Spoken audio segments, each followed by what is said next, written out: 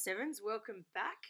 This is the second part of the Audacity GarageBand tutorial video. So in the last video, I showed you how to set up your recording in GarageBand and to set up the tracks in Audacity. But if you remember back to the very start of the video, I didn't have the right setup for my laptop at home, and hopefully that'll be a bit easier for you guys. So today I've got the right setup and we can get some sound out. So I'm going to show you how to record into Audacity.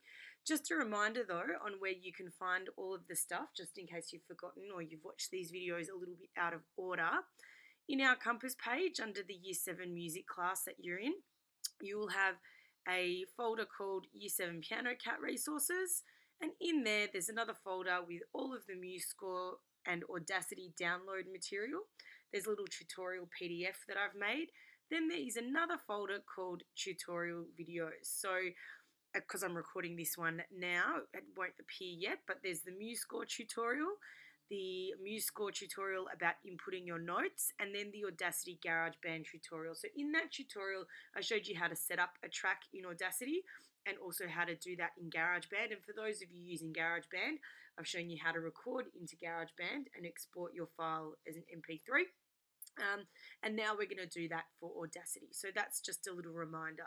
And a little reminder that if you are using Audacity from the Go PSC apps page, it may be a little bit buggy. So my recommendation would be to download it from the Audacity website. And I'll include a link to that if I haven't already in the Year 7 Piano Cat resource pages. So here we go. So you're going to go down to open up Audacity, and it should open up the window. Select New. And I've had to change a few of the settings on my keyboard to make it work with the Mac because it's generally not a Mac program.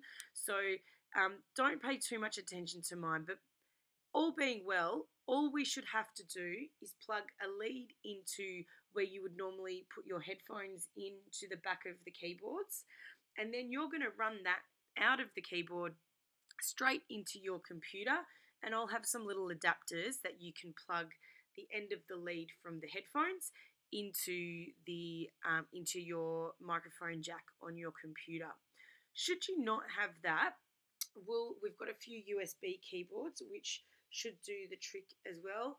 And pending everything else fails, we'll just video you performing your composition, and you can submit your composition that way. So the nature of this music technology stuff is that it doesn't always work. So we just have to do the best that we can in the time that we've got, and and you experiment and try new and different things. So in the last tutorial, I showed you how to open up Audacity and set up your track. So up the top, we've got tracks, and we're going to add new audio track, and that will bring up a tab here.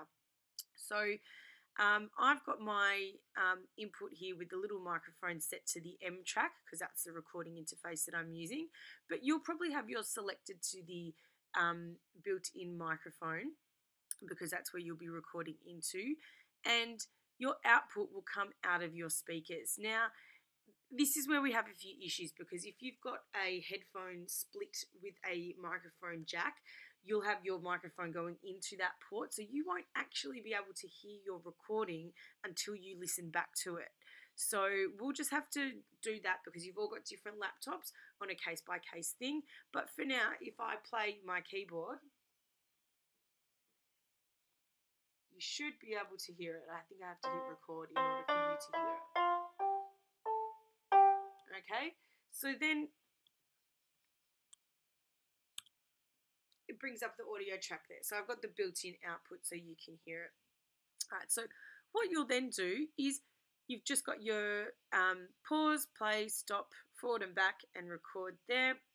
You can check that your mic levels and your speaker levels are fine there, and then everything else should be pretty stock standard, and we just want a very, very basic recording, so we're not going to play around too much with it. Like I said, you can play around with the effects on your keyboard, so if you wanted a cool funky sound for your composition, you are more than welcome to do that as well. So I'm just going to, I'll show you, just remind you of my composition that we did in MuseScore the other day. So remembering it's not the world's greatest Year 7 Piano Cat composition. I'm sure that yours are much, much, much, much better than mine. Actually, I know they are. I've seen some of them. So that was my composition there. And I will attempt to play it for you now so you can hear how to record it in Audacity. So I'm just going to hit record and head over to the keyboard and start recording.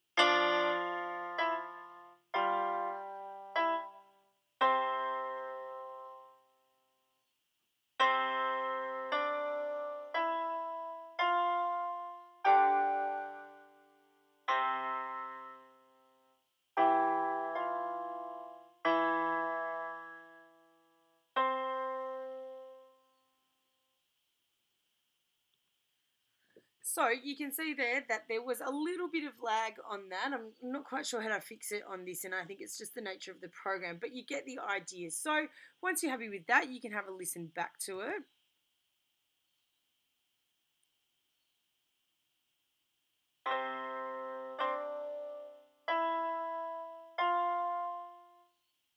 So that was a bit rubbish. If I'm not happy with it, I can just hit delete and try it again. So I'll try it again.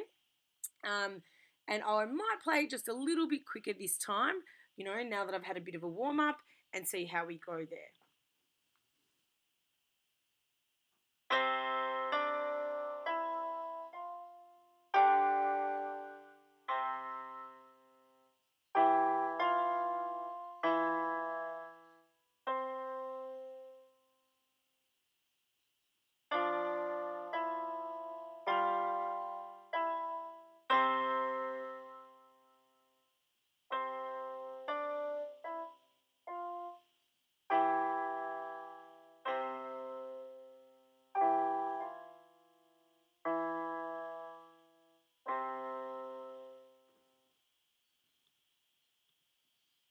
And you can hear that that was a little bit better. So once you're happy with that, then what you're going to do is you are going to save your project. So save project is for an Audacity project, not a file. So if you want to export the file, then you'll have to click export, but it's always good to save your project as you go on the off chance that the program will crash, which is, you know, it's a pretty common thing. It happens all over the shop. So I'm going to save this in my Parkdale folder with my Year 7 staff in it, my Piano Cat resources, and I'm going to save it as Miss Kalia's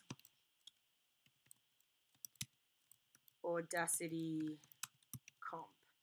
Okay, so I've saved my Audacity project then.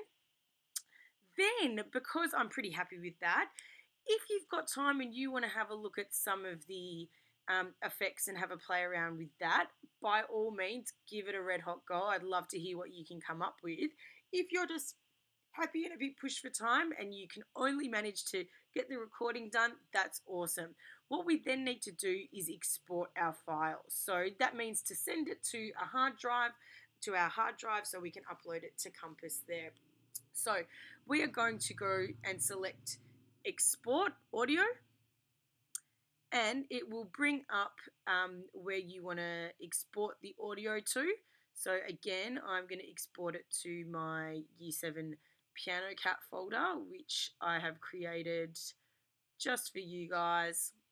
And down the bottom, and yours might look a bit different if you're using a Windows program, will have the format. Now, we are going to select MP3 files, and I'm pretty sure you all know what an MP3 is because you all have smartphones and use all of that to listen to your songs on, and then you're going to hit save. So it will say your tracks will be mixed down to 2 stereo channels in the exported file. Fine, okay, beautiful. So you can enter some metadata, so that will come up on your track. So you might just type your artist name, track, artist name is Miss Kalia, and it's Miss Kalia's composition of Rad. Actually, piano composition of Rad. Album title, Year 7 music, track number 1, year 2016, genre. Ooh. Oh, you can select a genre. We will call it instrumental. And I'm just going to write, thanks for listening. So you can add all of that stuff and then you can click OK. So it will need to create a location. Just click OK. Could not copy MP3 encoding library. So, of course, in the video, it won't let me do that. But that's how you should be able to export the audio.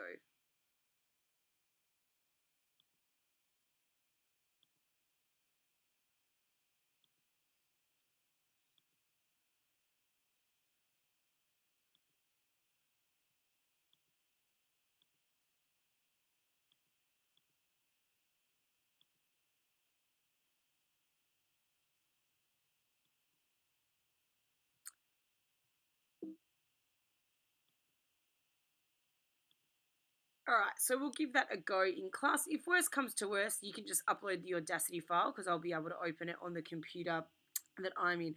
Once you've done all that, you'll go to Compass, where our class is, you'll go to our learning task, and you will select the cat and you'll upload your work from there because I've enabled you to be able to upload that. So the two things that you'll upload will be your PDF of your composition and your MP3 of your performance. So if there's any questions, we'll just try and navigate all the troubleshooting in class, but that's pretty much how you do it. So, you know, today's a pretty rainy day outside. I'm looking outside. This is the perfect opportunity to have a play around with all of that stuff and then use your class time to ask for help and troubleshoot any of the technological issues that we may face. Enjoy Year 7s. Looking forward to hearing your compositions.